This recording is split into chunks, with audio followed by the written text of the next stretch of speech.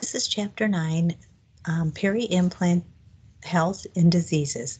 So we're going to talk a little bit first about dental implants. A dental implant is a non-biologic device surgically inserted into the jawbone to replace a missing tooth or to provide support for a prosthetic denture. When you replace teeth with dental implants, it's not always a one-on-one replacement. In other words, if you lose 3 teeth, we don't always have to place 3 teeth in order to get full function. Oftentimes we can do implant-supported bridges or implant-supported removable prosthetics. Sometimes as far as function, we don't need to replace a tooth or 2 teeth, we only need to replace 1. So there's variations in how dental implants are evaluated for placement.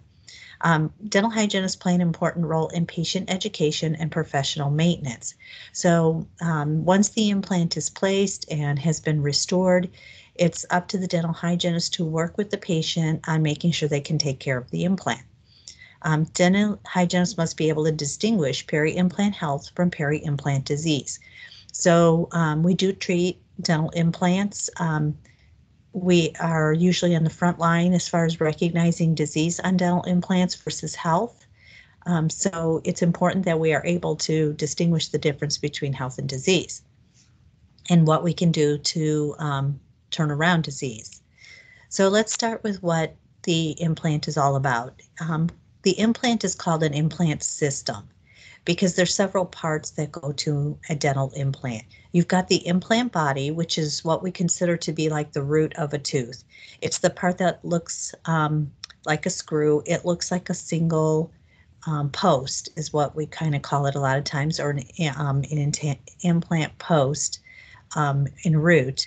The post is the implant root is made out of titanium. The post is the abutment part. So when we talk about the implant after it's been completely restored, it will contain all of the different parts. So the abutment can protrude partially or fully through the gingival tissue, and it supports the crown or denture, and it's biocompatible or not rejected with the body. So the implant body is the part that's placed, that's kind of screwed into the bone, and then the abutment part is placed on top of it. And there's 2 different ways that implants can be placed. They can be under the tissue or they can stick out of the tissue. And I'll show you more of that in just a few minutes. Let's finish talking about the parts. So the implant body is usually made out of titanium. The advantages to titanium is it's very well accepted by the body, and it's also a poor conductor of heat and electricity. So in other words, it doesn't get hot or heat up very easily when you eat and drink hot foods and just the temperature of the body and stuff. The disadvantages is that it's softer than other dental materials. So in other words, you can scratch them. And there could possibly be an immunologic reaction. About the abutment, the abutment is considered the titanium post. It attaches to the implant body. It protrudes partially through the gingival tissues and supports the restoration. And this is what an implant system looks like. So you'll see that for orientation, the 2 pink in the alveolar bone would be the part of your alveolar. And then you've got your implant body, which is the screw part. And then you've got the abutment, which attaches to the screw and sticks up. And that's the part that the crown or restoration is going to sit on. An implant restoration looks different than a regular crown would on a tooth because it has to have something to attach to. They used to cement implant restorations in place, just like a crown. And over the years, they've gotten away from that and have gotten more into the screw retained implants because when they cemented a crown onto the abutment, 2 things. 1, it would be hard to get it off if there's a problem with the implant.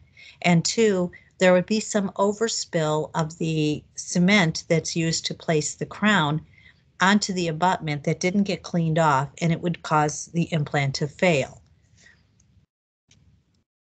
Oh, this image is a screw retained crown. So you can see how the crown has a whole different little inside process that's going to help keep it attached to the abutment and the abutment into the implant body.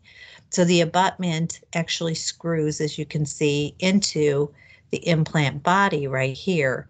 And then this screw right here is going to come all the way through, and it's going to screw this into here. The bottom of the implant has an opening or a channel in it, and it will fill in with bone to help give it some more solid healing to it. And it's threaded like a screw so that the bone can grow into these different threads, and that's what gives it a little bit more support. This is a picture of, the first one is a radiographic image of an implant, and you can see the implant body and you can see the abutment. This is what it would look like after it was placed, but before it was restored. This is the abutment right here. This is a more like a ceramic abutment, and then the crown is placed.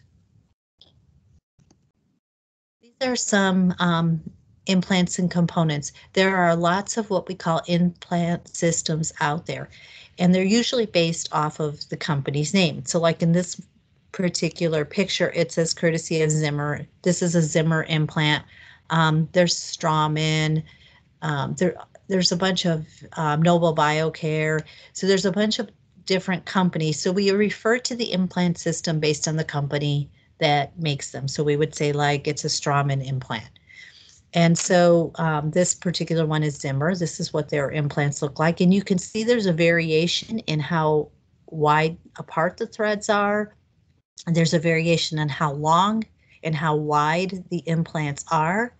The length and the width of the implant is determined by how much bone is available. You want to use the largest implant body you can use without disrupting the cortical bone. This is where your cortical and cancellous bone and stuff come into play. You want to keep your cortical plates or your cortical bone intact, and the implant's going to fit down the center. If you go too big and you disrupt that cortical bone, you can have problems with the implant not being stable. The length of the implant depends on several things. For example, on the maxillary arch, the length of the implant depends on how low the floor of the sinus comes down. In other words, how much bone do you have available to place the implant? And then on the width of the implant, it depends on how wide the alveolar ridge is. So we've got here the implants. We've got something called healing caps and cover screws. So depending on the type of implant, as you can see when you look at these implants, the top of the cylinder is open. You can kind of see it down here. If we placed that, tissue would grow inside of it. And so we don't want that to happen. We want it to stay open so that we can put the abutment, place the abutment. So they put on something called a healing cover or a healing cap, and that keeps the tissue from growing inside of it. Here's some other pictures of what implants look like. There's the dental implant and there's the abutment. So you can see the implant was placed underneath the tissue and the abutment is attached or screwed into the top of the implant. This is a picture of dental implants supporting a removable partial. So they've placed these implants into the jaw, and then this partial has little clips on it that will fit around the abutment and snap into place. It's an alternative to a removable partial like you see over here in picture A. This would not, this would be removable, still be removable, but it's going to have a nice tight fit as compared to this, because these implants are anchored in the bone, just like regular teeth would be. So there's no movement, there's no squishiness. A lot of patients, when they wear like a removable partial or a denture, one of the things that happens is your saliva gets up over the alveolar ridge between the denture and the alveolar ridge. And patients describe it as like if you were biting down on a sponge, it's got a little bit of a squishy give to it. which makes eating a lot of hard foods like chewing steak and stuff really uncomfortable. Where something like this, these are anchored in the bone. There's no squishy feeling. It's solid, and so it's a much nicer alternative. This is what the surgical placement of the implant looks like. So here's your alveolar bone without a tooth, or edentulous. And then here's the placement, the starting of the placement. There's a drill that's used, a surgical drill. It sounds like a regular drill, and they will actually go in and just drill a hole into the bone. Now, there's a lot of precision that goes along with implant placement, okay? It's absolutely necessary that the implant is placed in the exact right position. And the position is based on occlusion usually.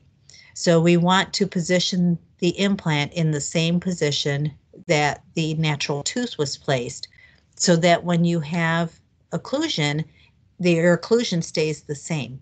If the implant's not placed exactly in the right spot, and your occlusion is hitting it like off to one side, you're going to damage the bone on that one side. So it's imperative that the occlusion be perfect on an implant so that the occlusal force is distributed evenly on the implant. Patients who grind or clench their teeth oftentimes will, or not oftentimes, usually will have to wear an occlusal guard so that they don't clench or grind their teeth on the implant. This is the drill making the hole, and what they do is they start out with a smaller drill and they get at the implant the length that they want. So they'll drill a hole, and then they take this little like guide and they'll take an x-ray. It's a metal, like a little piece of metal, and they put it in there and they'll measure and they'll see where they are via a radiograph. So during the procedure, you'll stop and you'll take an x-ray and you'll look at the x-ray and see if you need to go deeper or how deep you are. On the mandibular, you have to be careful that you don't hit any of the nerves that run, the inferior alveolar nerve or anything that runs along the bottom. So you want to place the implant above the nerve. Then after you've got it the right depth, you can go ahead and keep using larger drill bits to create larger openings. And then the implant is placed in its spot, and there it is. The tissue is still flapped at that point, and at this point, they've closed the tissue around it for healing. You could do submerged or unsubmerged. So a submerged implant is where the implant screw is placed below the level of the bone and is covered by tissue for healing. It's so when the patient leaves, they don't see anything. They'll have a few sutures across the top, but that's all they have. The sutures will come out in a couple of weeks, and they just wait the rest of the healing time, which is usually about 3 months for it to heal. And so then there's something called an unsubmerged implant. An unsubmerged implant is where the implant screw is placed at the level of the bone, and then the abutment is placed right away so that the tissue is sutured around it, but the abutment sticks out. The problem with the submerged one is that you have to then come in after it's healed, and they have to open the tissue and place the abutment. So it requires a second minor surgical procedure, where when the abutment's placed right away, it doesn't require a second procedure. The type of implant, whether they go submerged or unsubmerged, really just kind of depends on where in the mouth it's being placed, the patient's care. There are a lot of factors that go into consideration. There's not like a chart or anything where you could say, okay, this is what we're going to do for this case, and this is how we're going to do this one. And it's going to vary from surgeon to surgeon as well.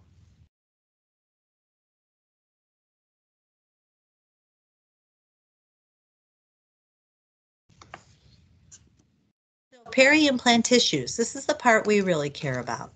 The peri-implant tissues are the soft tissue surrounding the dental implant, similar in many ways to the periodontium of a natural tooth, but there are important differences.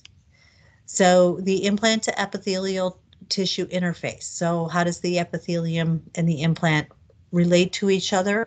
The epithelium adapts to the titanium abutment post, creating what they call a biologic seal.